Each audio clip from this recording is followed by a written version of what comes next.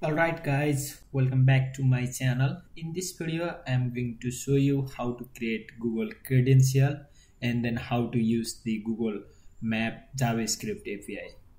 So let's get started.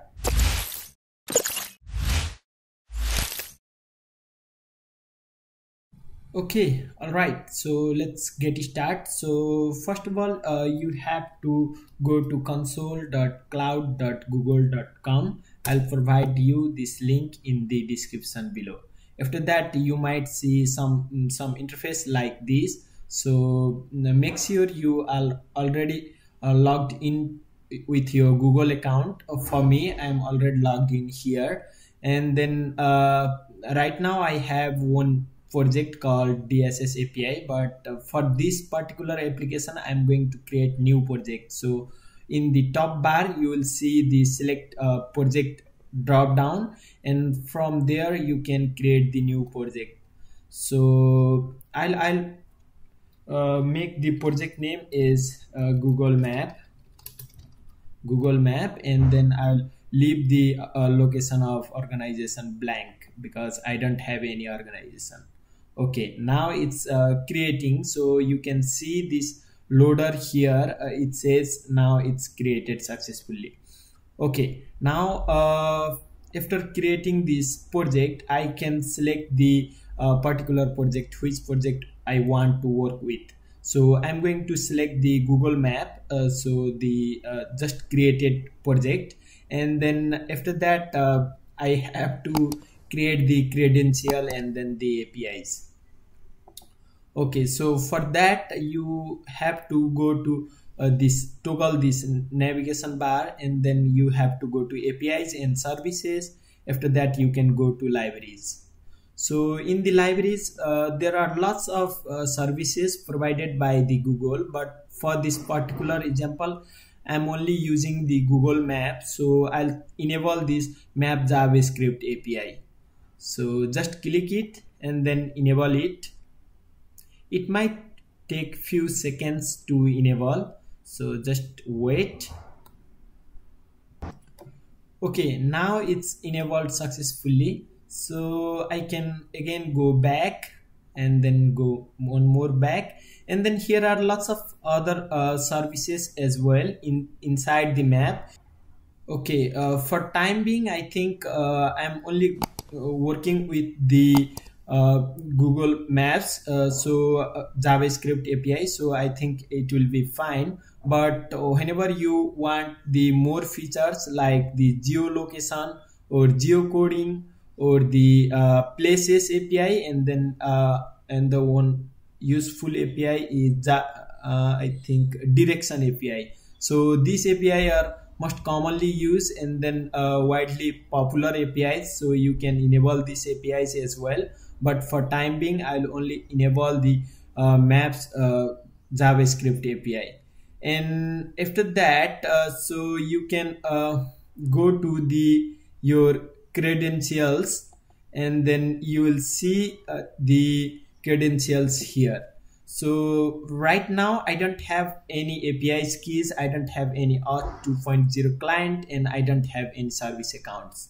So I can, for working with Google Maps I have to add the API's keys. So to create API key you can click this create credentials button, and then you can create the API key.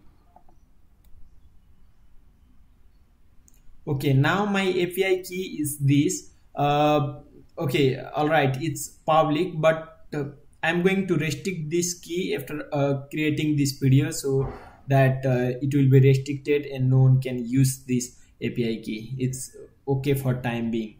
And then here in the restriction tab you can provide the API key name.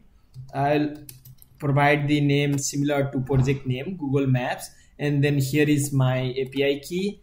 And then for the application restriction, actually you can restrict it to the particular one services. So for me I'm using the HTTP server websites, so I'll select this HTTP refers, and then also I can add the my domain name, something example.com or or something local host or something like that, but for now I'm going to use it for all. So if I left it blank, this API key will be accept request from any website. So that's what I like for now.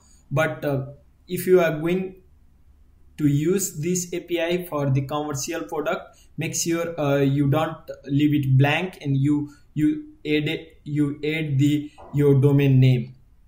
And here in the API restriction, I don't want to restrict any keys, but if you want to restrict keys, so you can select this particular APIs whichever you want to use, and then restrict other. So if I select maps JavaScript API, it will enable only for the map JavaScript API, this API key.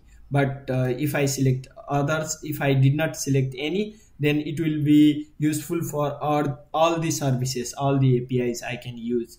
And then I'm going to save it here. So okay, now I saved it. I get this warning, this API key is unrestricted, to prevent I think it's for the safety purpose, but I'm not going to use this API much. It's just for the this tutorial, so it's okay. I hope it will be fine. Okay, in this way you can create the Google API key so that you can work with Google Maps, and then you can build your WebGIS or web mapping application with Google Maps service. So I hope you enjoy this video. If you like this video, hit the like button and keep subscribe my channel, so that you will get the notification about other upcoming videos, lectures.